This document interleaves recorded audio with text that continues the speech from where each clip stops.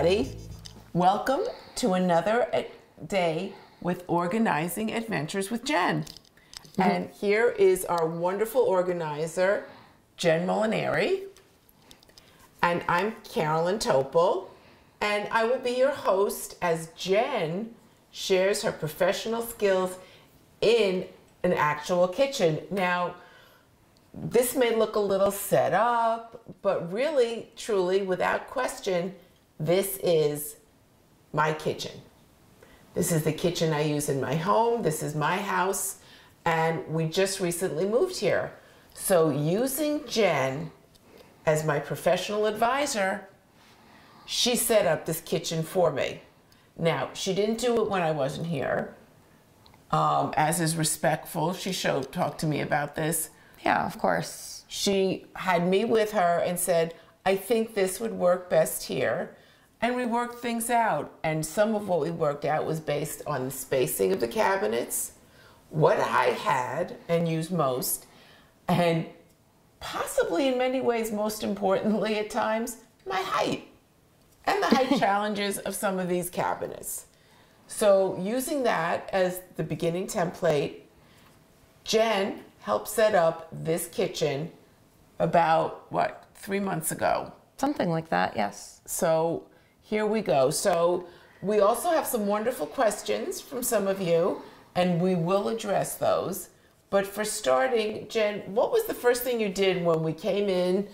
You know, dishes, boxes, silverware, cooking utensils and everything, and just plunked them in the floor. Well, I looked at what the cabinets looked like inside, the spacing that it had, and then I thought about the size of whatever you needed and where you use it in the kitchen. Okay, where you use it in the kitchen, got it. Very important. Okay, that I see that now, because I was just thinking, yeah, because I remember one of the things you showed me, and we planned this out really nicely, was here was where we put mugs. And the ones we use the most are on the bottom shelf, so I can reach them. Yes. And right beneath the mugs is my coffee maker. Which makes the most sense. I have that set up at my house as well.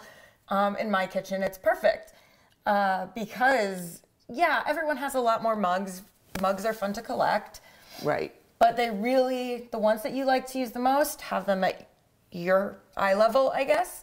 And definitely have it near where you're going to use it the most. Well, and you can see not only eye level, but arm level.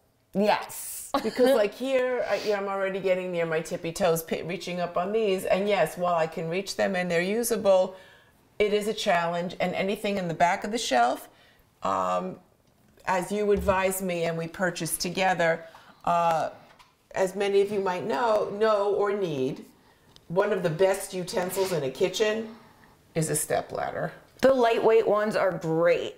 Hardware stores, seriously. Again, I have one, she got one, it's great. And they all label them how sturdy they are and the weight that they carry, so that you can get one that you're comfortable with, so that when I do need to reach up a little bit higher, I have a safe way to do that.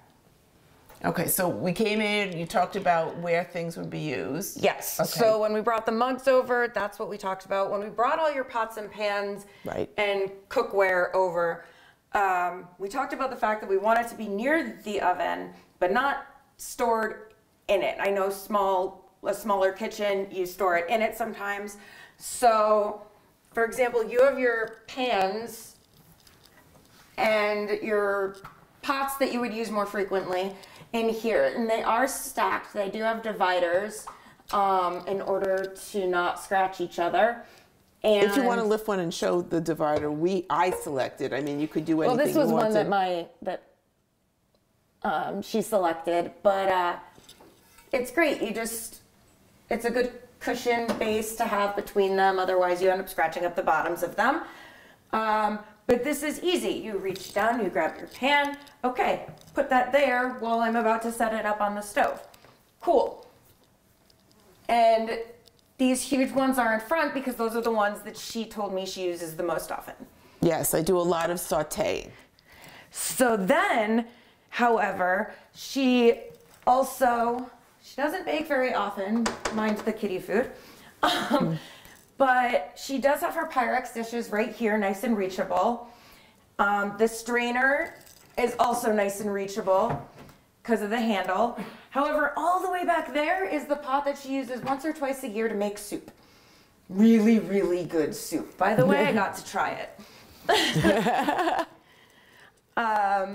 So keeping it further back, still reachable. Excellent. You know what? Somebody asked a question about that, Jen. Let's address that. Somebody asked a question about what to do with containers that are really, really big and less often used items, but something you still want to get at. So what's the general principle that you would go by? And I know what you talked to me about my soup pot, which was also awkwardly shaped because it's a 12-quart pot. So basically, you want to store things kind of in almost like a front to back thing. Anything you use most often you want in front. Anything you use even less, you just throw in the back. And if you have to reach it for any given time, you already know how the stuff in front is set up because you take it out all the time. So you just kind of scooch, grab the thing that you need. I know someone has a whole set of metal strainers, and they actually, since they only use it sometimes, they don't really do too much with straining stuff, it's behind their Pyrex dishes. Like yours. Right, right. So it's a similar concept. But I use my Pyrex dishes regularly, like for example, when I just cook chicken. Exactly. Glass dishes, those dishes are great for cooking chicken for sure. Another place that I thought of with your help, yes, for using stuff that I use a lot, utilizing, I'm calling it stuff, but kitchen utensils, utility ware. Kitchenware? Kitchenware. Down here, I have my favorite mini cutting board because I cut vegetables almost on a daily basis. And one of the things, for those of you who haven't purchased something like this yet, I have a couple of different styles. This is a small one. I also have a slightly bigger one. Not only are these really useful and really easy and lightweight, but on top of that, they're dishwasher safe. And I mean bottom shelf. You don't have to find a top shelf that could fit them and no glasses will go there. These are bottom shelf dishwasher safe. So, and they're not expensive. There's a few brands that do that now, which is nice. Dishwasher safe is a big deal, so lots and lots of cookware brands have been starting to make things as dishwasher safe as humanly possible. And then I have a couple of little cooking trays down there and the cookie sheets for the once in a blue moon. I would actually make a cookie or something that might need a cookie sheet, which for me is the once in a blue moon, which is why they're further back. But see, by using that cabinet and standing them up, you're taking up a lot less space than if you lied them flat in a different cabinet. That takes up all sorts of room and then you end up stacking a lot. This gives you a lot more space because it takes up less surface area on the ground. And it reminds me of a bookshelf where you can pull out the thing in the furthest back. It doesn't matter because it's all reachable. If I stacked it, let's say under the pans in this cabinet, it gets so complicated and messy. And I probably wouldn't use them. Well, that's no fun. Because they would be awkward to keep pulling out and hauling out all the time. Exactly. Oh, and one thing we did put in there because we couldn't, it was really complicated, is we actually even figured out how to get a rolling pin that was long in a cabinet. So we got that rolling pin in just in the nick of time, all the way in the back. Well, it gives some good bolstering, you know, on the bottom there for, it's like a bookend. There we go. My book, there's my books and my bookend once again. And we move to library themes once more. Okay. Okay. So now I know some other people ask, so what else did you do? To set up the kitchen, we got the pans and the pots and the cooking vessels near the oven. Dishes, basically, you use them anywhere, everywhere. It doesn't really matter ultimately once you figure out the things that have more of a location. Okay. So your dishes that you use most frequently are the easiest to get to cabinets. Okay. Literally. And like you have two sets. These are the ones you use most often. And again, it's a reachable situation. Right. along with some stuff up here that you use even less often, but that you really like and want to keep accessible. And one of the things, I don't know if anybody notices, I chose not to use shelf liners. That was a personal choice because I have felt when I see shelf liners that they actually, and maybe you correct me if I'm wrong, if you put something away that might have a tiny bit of moisture left, from the dishwasher I'm talking about. They get sticky. They get sticky, they get stained, and they start to deteriorate. And the cabinet's meant to hold the dishes. That's its whole sole purpose. If you're concerned about like cleanliness, if you're moving into somewhere that was very, very old and has like these maybe like stained shelves, it makes you uncomfortable. There are things that aren't like that sticky shelf liner that you can use. When I lived in an apartment, there's this like rubby grip kind of thing. Okay. I don't know how to explain it otherwise. It's almost like if you used, it's like the things that you put under a area rug. Oh, so almost like a rug pad. Almost like a rug pad, except dish safe. Okay, so we have the dishes there. And I lined shelves with that because moisture didn't really do much with it. It just basically, it was like if you needed it to stay in place. Okay. So it works really well if that's something that you would prefer. But honestly, keeping the shelves empty of liners, totally fine, as long as it's something you're comfortable with as well. Right. You have actual access now to your china, which is exciting. And these are the Tupperwares that you said you use the most often. The other ones are kind of further back, again, with the whole further back situation. Right, my Tupperwares, my Rubbermaids, those are the ones I use weekly, daily, frequently. Exactly. Okay. And part of that is because my husband does take, when he goes into his office, he takes his lunch. So the little ones are what we use a lot. So that's why you saw a big stack of those, which are very helpful. And then you have the utensils in a great spot. We put them right under the everyday dishes, so it's great, and all of the matching little things that go with it. But then also, the stuff that you use when cooking is in this drawer and the drawer to the other side of your oven. Because when you use it, you're using the oven. There you go, yeah. There's the big knife here, so you can chop, everything like that. Even the cooking thermometer right near the stove. Of course, because you need the thermometer with the oven and the stove. So these are here with a purpose because you use them for cooking, you want them there. And then I have those right on the counter because they're used like continually. Yeah.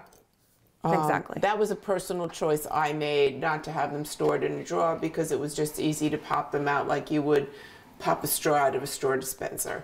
Exactly. It's also a lot easier than trying to use a drawer organizer that could somehow fit in any drawer and divide things that are that big. Otherwise, you just get a jumble.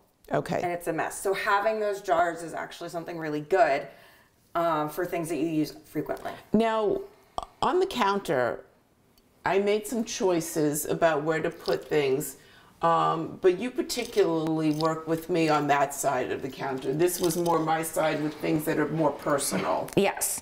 So these were things that you said that you use sometimes, but not all the time. But they're things that also would need space when you pull them out.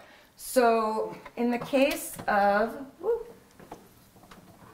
mixer, nope, yeah. Food processor. Food processor, thank you. There we go. Mixer's right next to it. Mixer's next to it, the hand mixer, yes.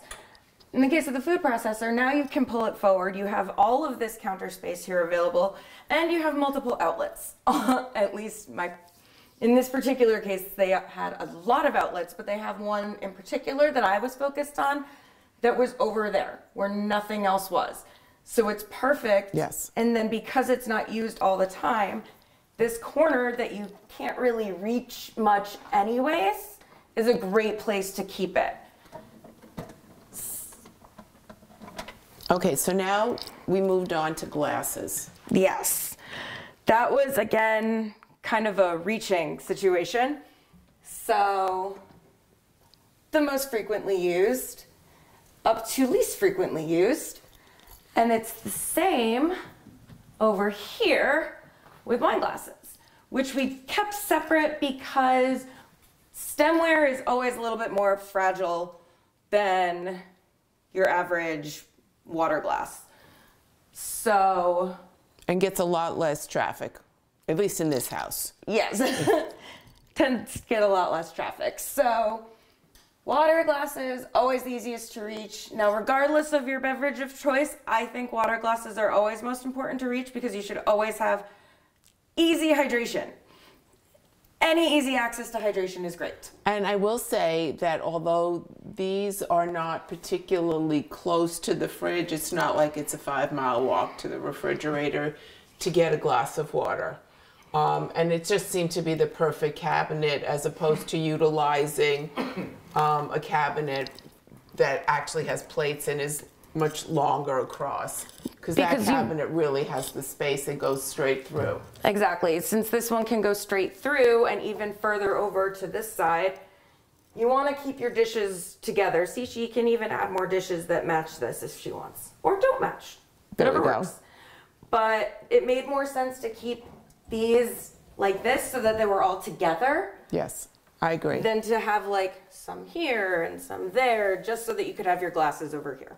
Right, and I agree. I have found comfort with that. We also found that there was a couple of little drawers, and I thought, what am I going to put in them? And then you helped out with that too. Well, you do like to keep your kitchen towels folded in drawers in the kitchen because it can be annoying to get them out of a towel, linen closet or something all the time. And then my linen closet's upstairs. In all honesty, I really did not want the linens upstairs because then I'm running up and down the stairs to get kitchen towels.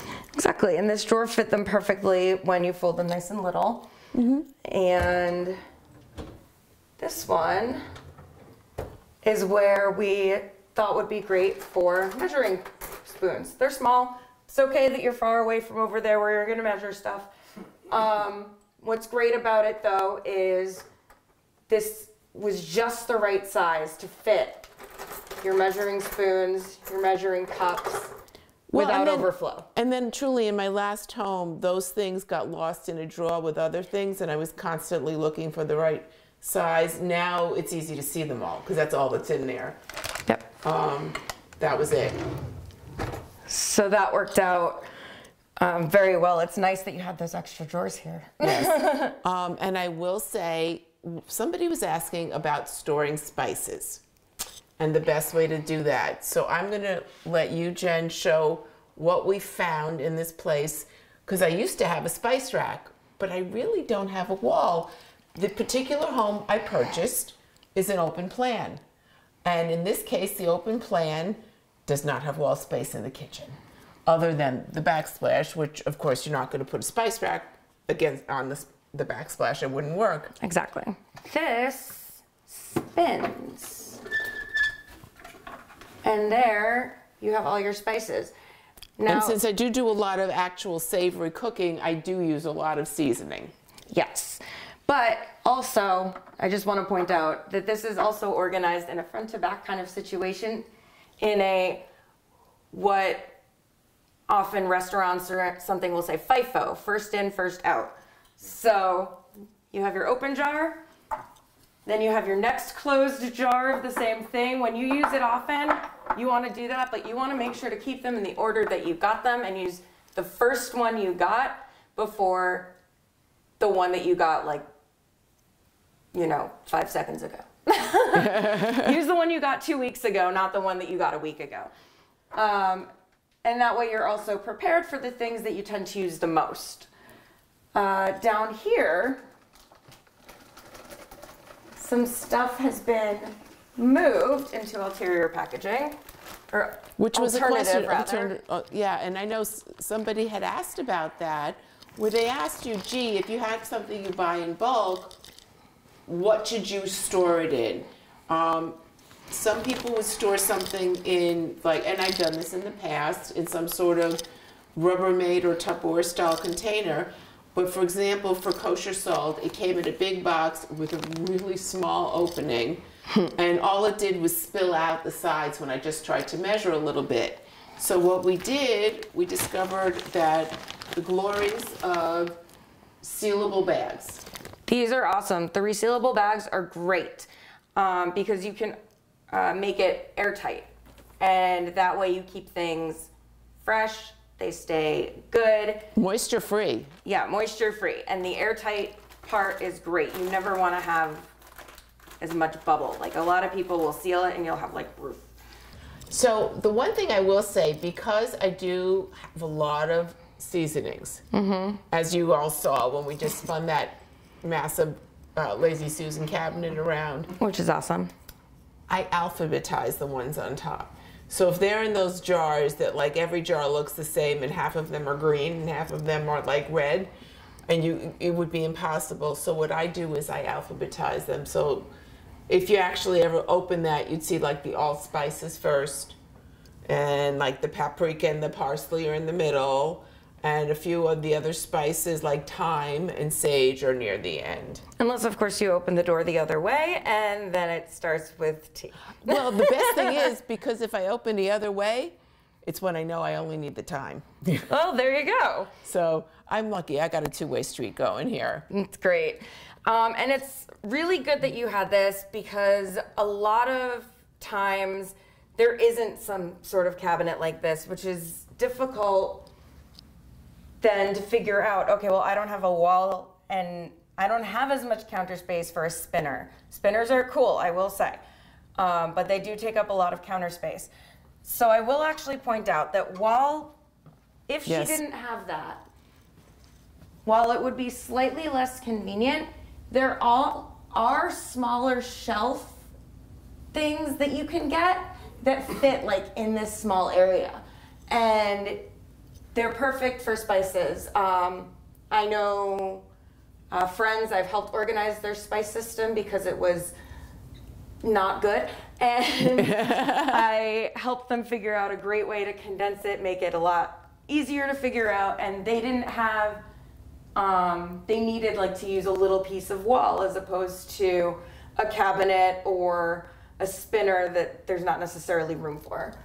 And by the way, just adding, and this was something I did personally, without consulting my professional consultant, this home is a more recently built home. It's less than 10 years old.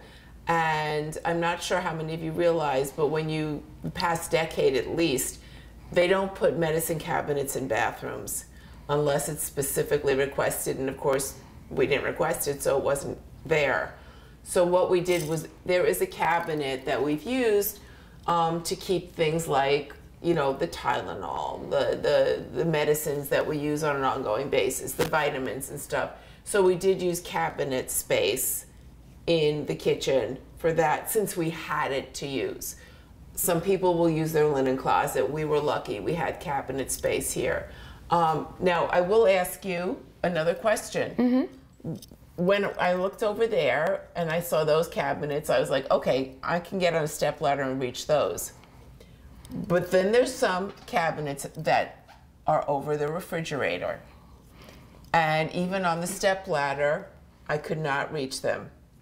I would have to rappel with, you know, belaying cords and stuff to get up there. So yes, no rock climbing on your fridge. No rock climbing on the fridge. So what do we say is best for cabinets like that are really out of reach? My husband can get to them, but I can't. Okay, well, in that case, he can use them for anything he uses. You told me he backpacks. Yes, he does.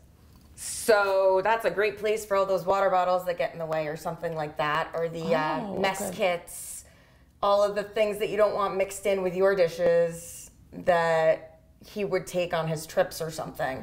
Very good. Oh, that's a good one. I like that. Yeah. I like that. Now, I'm going to ask you a really important question that one of our viewers did ask, and that was about, what do you do with things that are not child safe when you have children or visiting children, for example? Like, for example, I have a great carving set over there, real nice set there. That is definitely not safe. It is not locked. So your options are, you can move it into another room. You can move it into a cabinet that has a really tall shelf. Okay. Like in your pantry or something, if there's a way to hide it there. Oh, that's a good idea. I never thought about that. Okay, so the pantry, because I have upper shelves in my pantry, I rarely use because I can't reach those. Yeah, and I mean, what's a kid want to do in the pantry? There's only like non-cooked things. And if you If the cookies are there, I take them out so they don't get tempted. Exactly. If the cookies are there, they're already out for them. Right, that's true too. So there you go. So the knives, you also can just, in this particular case, put them right on top of the fridge. So I can still get to them. Exactly. You'd want, and you said that your husband can reach up there. So there you go. You could have them here facing so that one of you could reach them and get it down.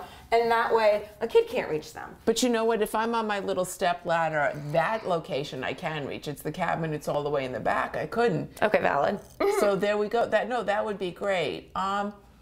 What else do you recommend leaving out in general, utilizing your space you do have, your counter space? What are the best things? Like if you would name 3 things you should always have on your counter before we close. Okay, well, I personally think that a toaster is important. Okay. Whether you prefer a toaster oven or like this, just like the pop-up toaster, I think toasters are super important.